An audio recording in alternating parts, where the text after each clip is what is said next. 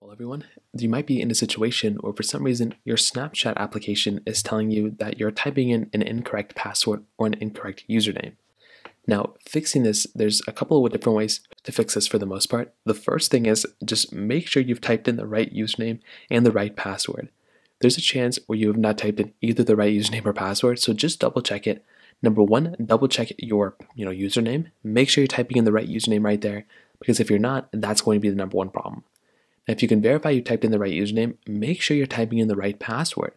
So just go through, double check your password, double check what you're writing in, because if any of these two things are wrong, that's going to be the main issue. Now, what you can do is if you're typing in the right username but the password's messed up, whatever the case is, you can always try recovering your password by clicking on your forgot password option right here. Now, what's going to happen here? It's going to allow you to recover your password either by your phone number or via your email account. So you have a few different options here too. You can kind of choose whichever one you actually want to go down and kind of choose from here. So choose that one, and all you're going to have to do there is basically just recover your account that way. Now, if that's still not working, another thing sometimes that can kind of be the issue is sometimes your particular Snapchat account can randomly be down. So what you can do is you can make your way over to a website like downdetector.com or is it downrightnow.com, like one of these types of websites, and you want to see if Snapchat is down. If Snapchat is down, you're essentially just going to have to wait it out until Snapchat fixes the problem.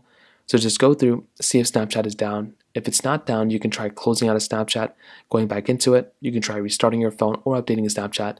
But those are basically the main ways to go and fix the problem. If you have any other thoughts or questions, please let me know in the comment section below. Hit the like button, that would mean so much, but definitely hit that subscribe button. More importantly than everything else, I love every single one of you guys. Hopefully I'll catch you guys in the next video.